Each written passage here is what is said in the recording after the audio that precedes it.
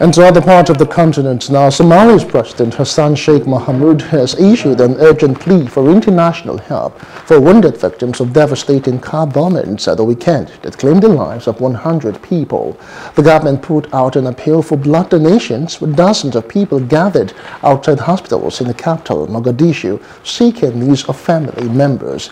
In Mogadishu on Saturday, 2 cars parked with explosives blew up minutes apart from near the busy Zobe intersection, followed by gunfire in an attack targeting Somalia's education ministry.